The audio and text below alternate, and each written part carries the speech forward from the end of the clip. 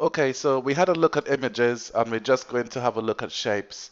So to add a shape to your document, again, because you're going to add something, it's insert, and we're going to go to that illustrations group and click on shapes.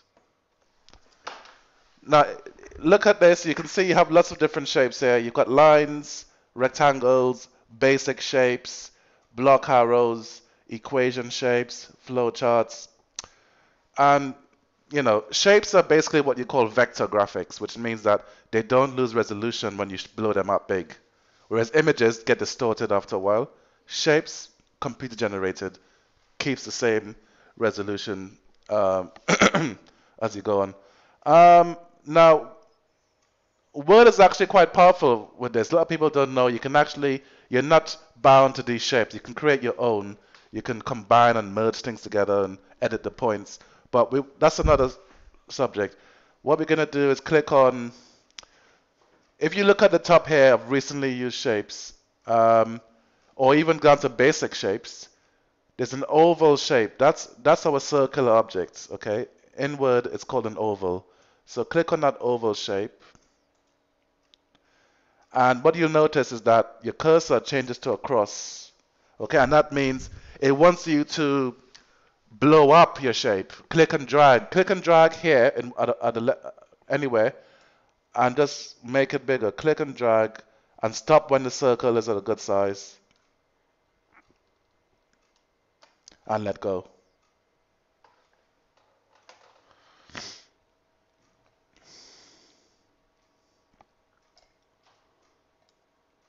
Okay, once you're happy with your circle, um, is that okay? Yeah? I'm going to, rather than, because I want two circles of the same shape again, I'm probably not going to get it to be exactly the same when I try it again. So I can copy this circle a couple of times and paste. So here's what I'm going to do. I'm going to just basically select my circle, and on your keyboard, hold down Control and C. Okay, Control C is for copy. Yes? Control C at the same time, and then Control V to paste. Okay, and do that twice. Do Control V a couple times, and you'll see that those circles have now become three circles by copying. And now, what we can do with these circles, what I want you to do is to give each circle a different shade of color, and that just means double clicking on one of them. And if you look up here in your shape styles group, you will see shape fill. Wherever you see that paint bucket symbol, yeah, it's where you can fill an object with color. So I'm just going to choose one of those colors, orange maybe. So I've got one orange. Double click the second shape. Notice your contextual menu says drawing tools, not picture tools. Okay. Click on shape fill again. Choose a different color, green. And maybe the last one I can do maybe yellow. Okay, so I've got three shapes and I've added color to them. Notice that the outline of my circles are still blue, okay, because your outline is like a separate entity altogether. If you wanted them all to look the same, you'd have to make the outline color the same as the inside color. We want to talk about two things. Okay, one of them is called ordering an object, and the other one is grouping or combining all these shapes together. Because as you can see, these three circles are separate shapes altogether, aren't they? But when you group them or combine them, they become one. They become all stuck together, and we need to know how to do that. Um, to demonstrate this, what I want you to do is just slightly move each circle over the next one. So slightly overlap the one next to it. Just click and drag each circle and slightly overlap each one so that so they're slightly overlapping basically.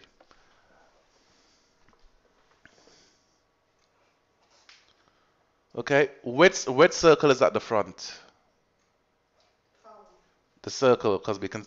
He's at the front, and which one? Which ones are? Well, which one is at the back? Would you say? The red. Okay, because the green one is slightly covering it, and then the yellow one is covering the green one. Now, ordering just means bringing something to the front or sending it to the back. So if we wanted to send the yellow circle all the way to the back, what we'll do is click on the yellow circle, and if you look here in the arrange group, you've got bring forward and send backwards. If you do send backward, it goes to the back of the pile, doesn't it? If we wanted to bring the red one to the front, click on the red circle and bring forward, or bring to front. Okay, now there's a difference here. The difference between bring forward and bring to the front is if you have several shapes stacked up on top of each other, bring forward will only bring it up once in that list. Bring to the front will take it right to the top. So what I want to say is that with a combination of grouping and ordering, you can make quite complex shapes because you're creating your shapes and you're organizing pictures, bringing eyes to the front, bringing things to the back, layering things together, and then grouping it all together to make it one shape. All right. So it's quite a useful technique. I mean, we can do this as well. I can make the yellow I can make the pink circle big and move the yellow one in the middle and say, ooh, bring this one to the front. So I'll do bring to front, and then so you can create objects by that could be a wheel for a toy car or something. It's pretty cool. So I'm just going to undo that. Right, what I want you to do, what I want you to do here is slowly space the circles apart. I mean, it doesn't have to be spaced apart, but just for clarity, slightly space your circles apart like this, because the next exercise we want to do is to combine or group them together. Okay, now this one can be a bit tricky if you're not used to sort of keyboard shortcuts or new to grouping. And indeed, some computers, there's a setting in Word that doesn't, if it's not activated, it makes this a problem. But I'll come around and have a look. Now, if you want to combine these shapes together, you have to be aware that we have to select each one at the same time. Okay? However, if I click on the red circle and I click on the green one, the red one, it comes off the red one, doesn't it? So how do we select all of them together? What key needs to be held down? Not shift, no. Close though. Control, okay? So step one, you click on the first circle. Don't hold on control first. Click first. Click the circle first. Then hold on control. Click on the second shape. And then the third one.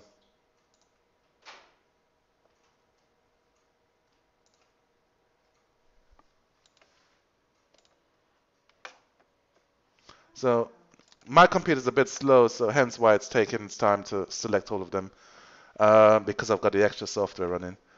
But anyway, once you have them all selected like this, 1, 2, 3. What you need to do is then go to your arrange group, and you'll see a little button with 2 squares interlocking. Yeah. Click on that and then select group. And then you'll see that the 3 selections become 1 selection, and you've grouped the 3 circles together like this. And you could have also right-clicked on your selection and done group as well. You could have used the shortcut menu as well. And finally, if you want to ungroup all of this, just go back to the group button and select ungroup. and they will come back to 3 selections. So group and ungroup. Okay, you can group these things together. Um, okay, so just to recap, you're probably wondering how the circle changed into banana, just like that. It's because I used the editing shapes tool when you were looking and move the points about. But anyway, what we've sort of done with shapes is that we've inserted shapes, we've filled them with color, we've basically looked at ordering, center front, center back, bringing them to the front, organizing them in that way. We've also looked at grouping the shapes using the control key. Control select each shape in turn, and you're able to group them together to create one object.